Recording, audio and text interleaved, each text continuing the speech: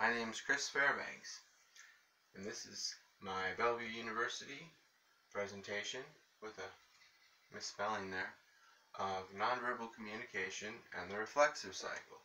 The first step is to inventory self. That's where you take an inventory of things about yourself.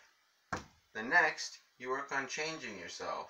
That's where you make changes to yourself. Then you inventory others. That's where you inventory other people's things that you want to look at about nonverbal communication and the reflexive cycle. Then you transact with others. Just go about your daily business. Keep it in your noggin. Next, you'll reflect, think about it, assess, think about it some more, and reinvent yourself. Change who you want to be. Well, that's the visual aspect of my presentation. And I'd just like to say, Professor Barr, thank you so much for the classes in both critical thinking and nonverbal communication. It's been really fun.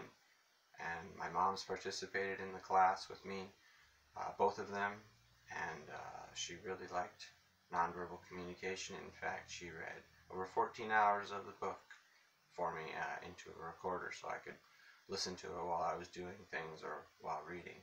It was really nice, and we really did go through this cycle together, sometimes daily, in this quarantine environment. We've both been living together, and we've learned how to control our tone and how to talk to each other by how we say things and not just the words we say. And it's been quite a journey, and sorry this isn't more spectacular of a presentation, but I really just wanted to say thank you for your time, and I think you're a great teacher, and I wish you the best. Thank you for your time. Have a great day.